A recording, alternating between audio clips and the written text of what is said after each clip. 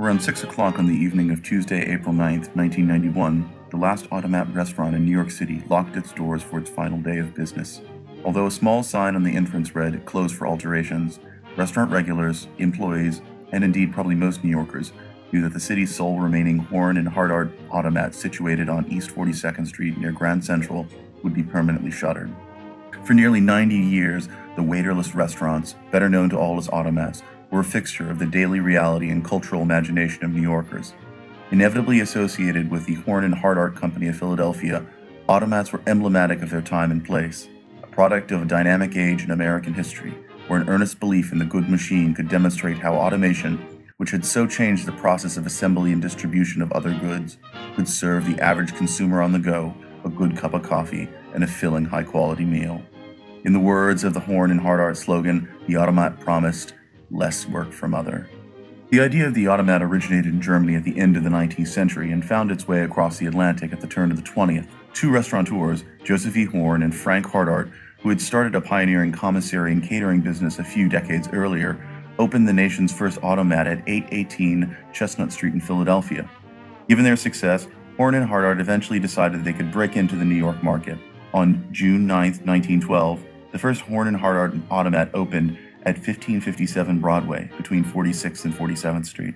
A contemporary article in Architecture and Design described, quote, "the very interesting facade of terracotta and ornamental glass, and the automatic serving machines located on the back wall." To the playwright Neil Simon, writing many years later, the average Automat was, in his words, a large rectangular hall filled with shiny lacquered tables surrounding a glass booth where the nimblest fingers on earth dispensed change for a quarter or a dollar in nickels, endless nickels, shiny nickels, magical nickels that were slipped into slots onto the wall, and before your eyes, an open sesame roll came around the bend of a glass cubicle.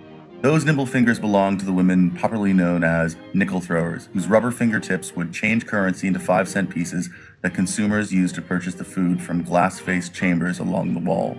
This Maxims of the Disenfranchised, as Simon characterized them, captivated New Yorkers.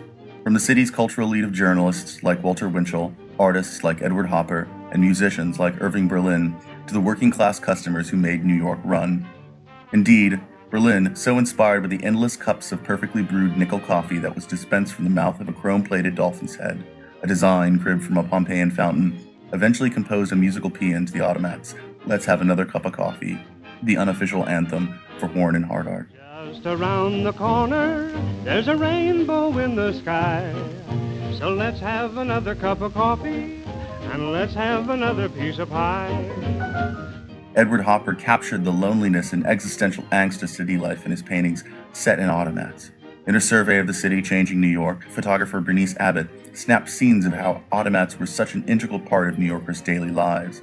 That deep sense of cultural embeddedness was expressed in the post-war paintings of the photorealist artist Richard Estes. For Estes, as well as others, the Automat embodied New York life, for indeed it was difficult to imagine the city without it. But during the 1960s, when Estes was painting, Automats were in terminal decline. The quality of their food, which was scrupulously checked against recipes the company kept vaulted from competitors, began to slip, and even the nickel coffee, up to the dismay of many to 10 cents in 1950, began to taste wan and bitter.